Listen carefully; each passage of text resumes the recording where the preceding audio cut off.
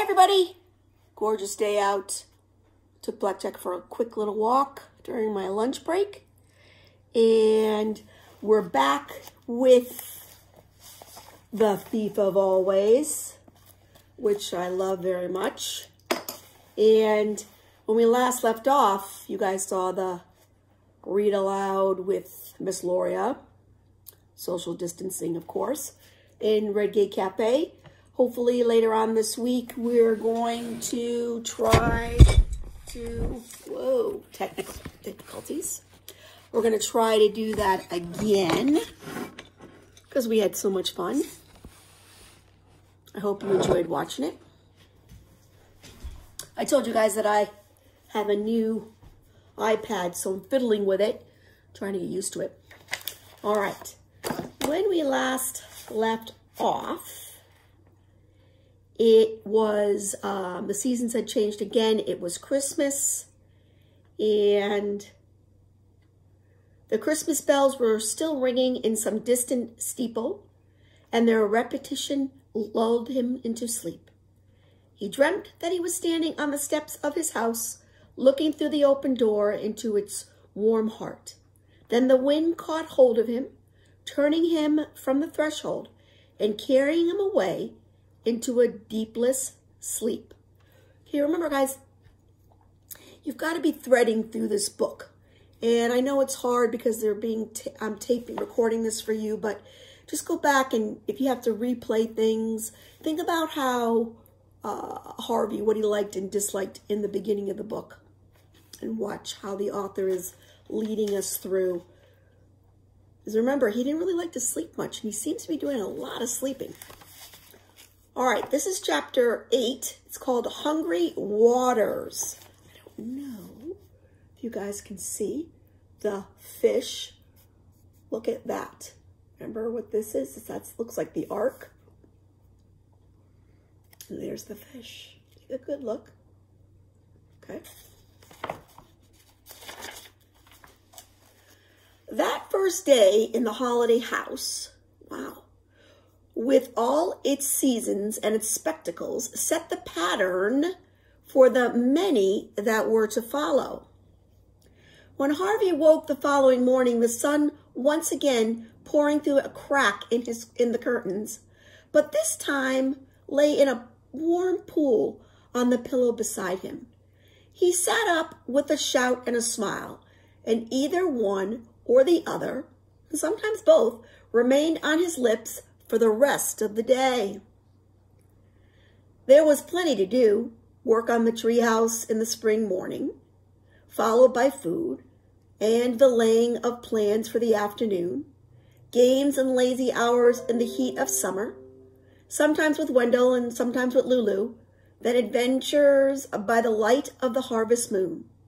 And finally, when the winter wind had blown out the flame in the pumpkin heads and carpeted the grounds with snow, chilly fun for them all out in the frosty air, in a warm Christmas welcome when they were done.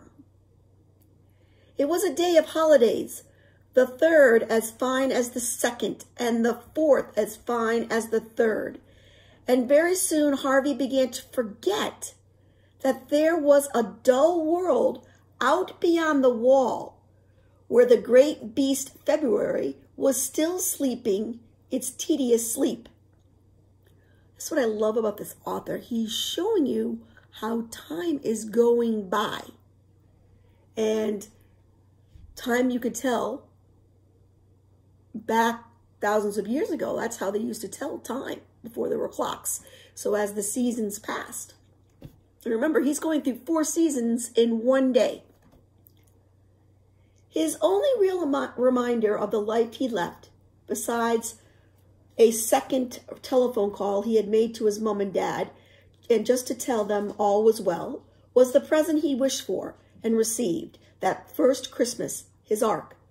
He'd several times thought of trying it out on the lake to see if it would float, but it wasn't until the afternoon of the 7th day that he got around to doing so. So the author's telling you he's been there 7 days, If you go through 4 seasons in a year, think about that one.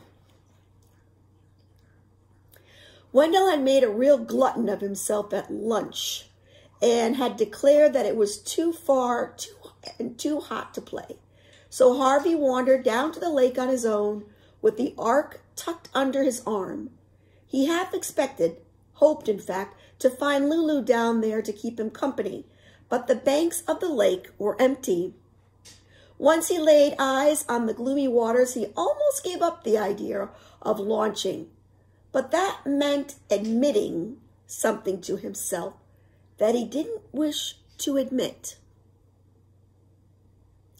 So he headed on down to the shore, found a rock to perch on that looked less precarious than the others.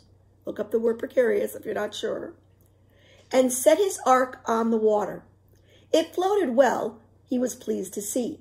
He pushed it to and fro for a little while, then lifted it out and peered inside to see if it was leaking.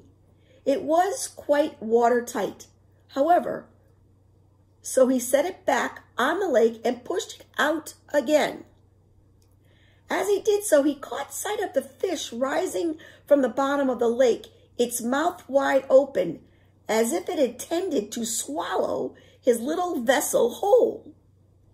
He reached out to snatch the ark from the water before it was either sunk or devoured, but in his haste, he lost his footing on the slimy, slicked rock, and with a cry, he fell into the lake.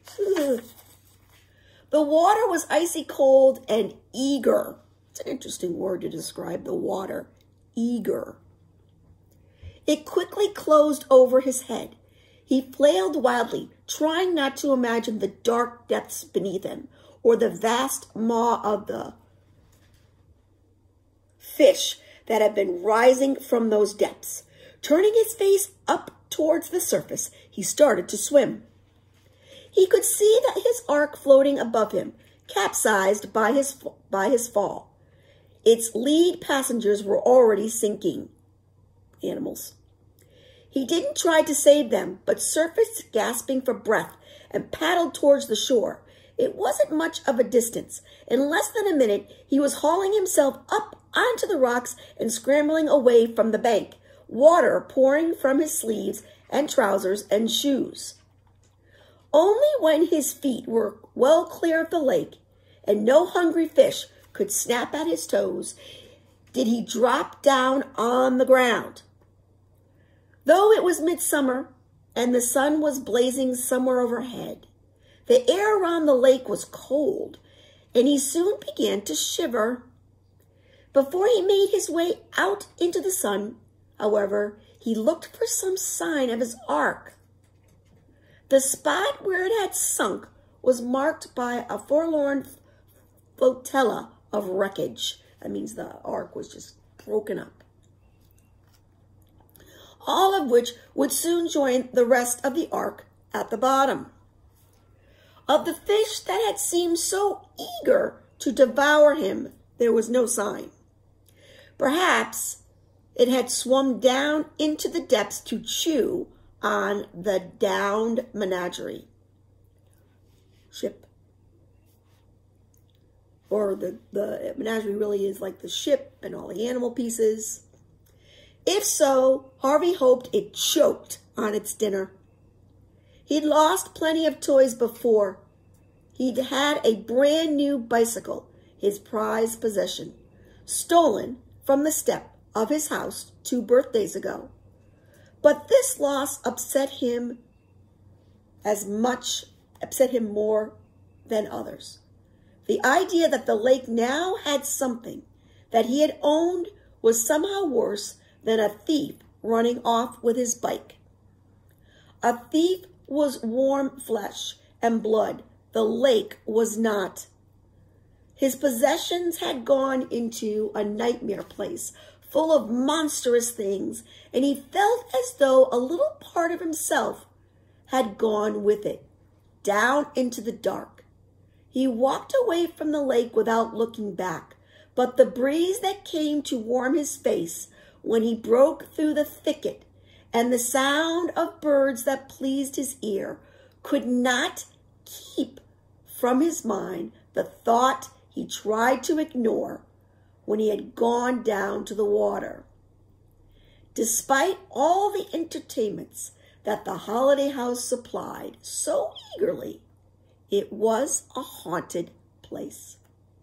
And however hard he had tried to ignore his doubts and suppress his questions, they could not be ignored. Whoever or whatever that haunter was, Harvey could not be content now until he had seen its face and knew its nature. All right, in your lesson today, you guys were supposed to try to figure out how the character has more than one problem, more than one plot line. Think about this. He's had quite a few problems, Harvey. Hated school, was bored, wanted to take a vacation, wanted to be somewhere warm. So now he's come to the house, gets everything he wants. But he realizes something big, that this house, even though there are so many nice things about it, there's something evil about this house and whoever owns it, Mr. Hood. And he's not going to rest now until he finds out what it is. Dun, dun, dun.